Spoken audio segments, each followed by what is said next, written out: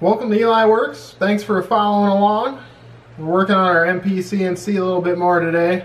We're going to start bolting the actual CNC parts to the table we made and see if we can get it squared up. In future videos, we'll start wiring it.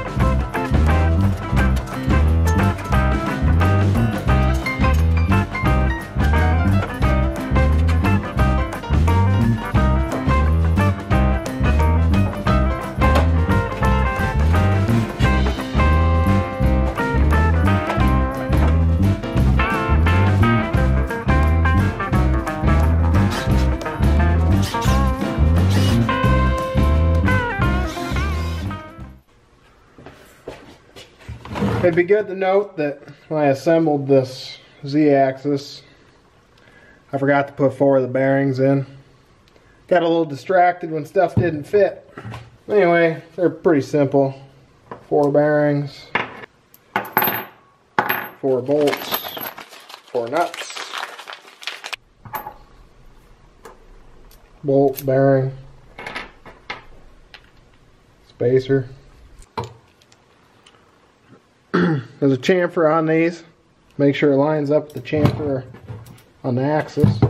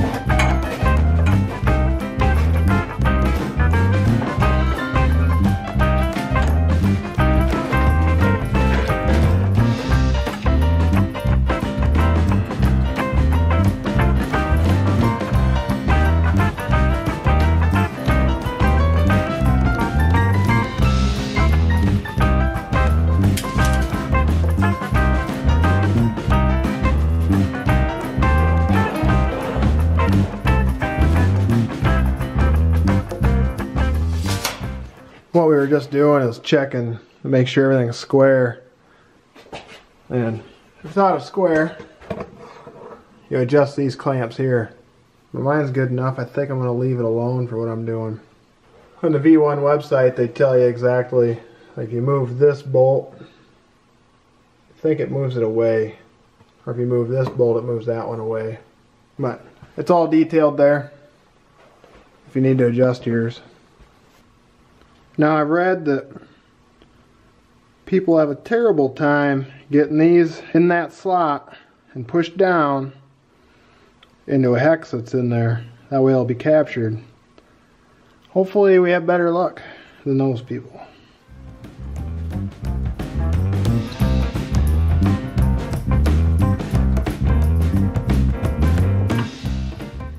stick a punch in there, I think it might keep it from cocking. I need a smaller screwdriver. Might need a bigger screwdriver. This screwdriver's just right. I was thinking I had to pull it down in there further, but let's see if I can focus on this thing. That's all the further it goes in. So don't break it trying to get it in there further.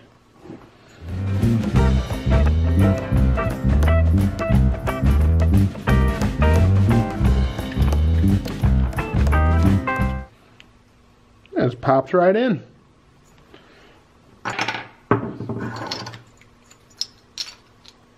There's all four of the belt guide things. Have to put those on next. So this is where we shove the belt in. This one's actually going to be oriented like this.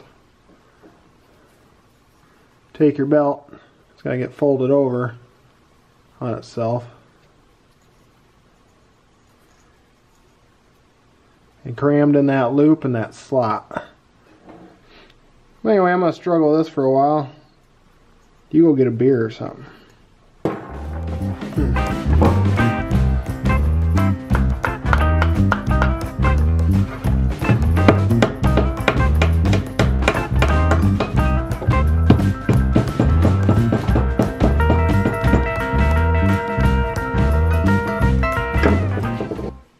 It's almost like the slot. It's not deep enough for this belt.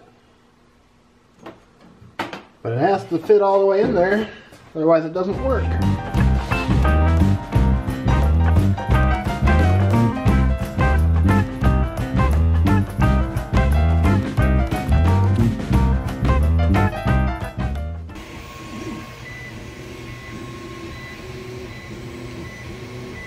Printing up 4 more.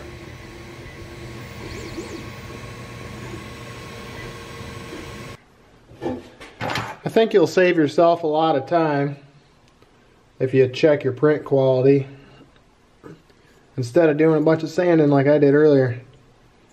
Can't use these, the grooves are too shallow. So I spent 6 hours and printed up 4 new ones.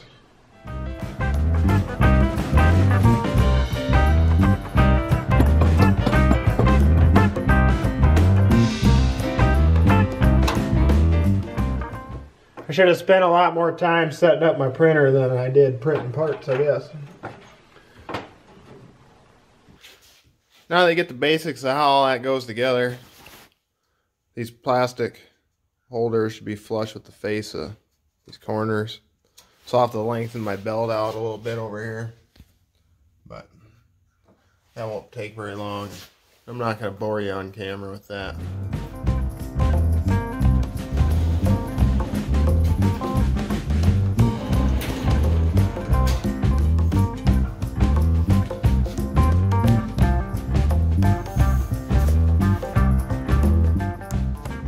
Thanks for watching.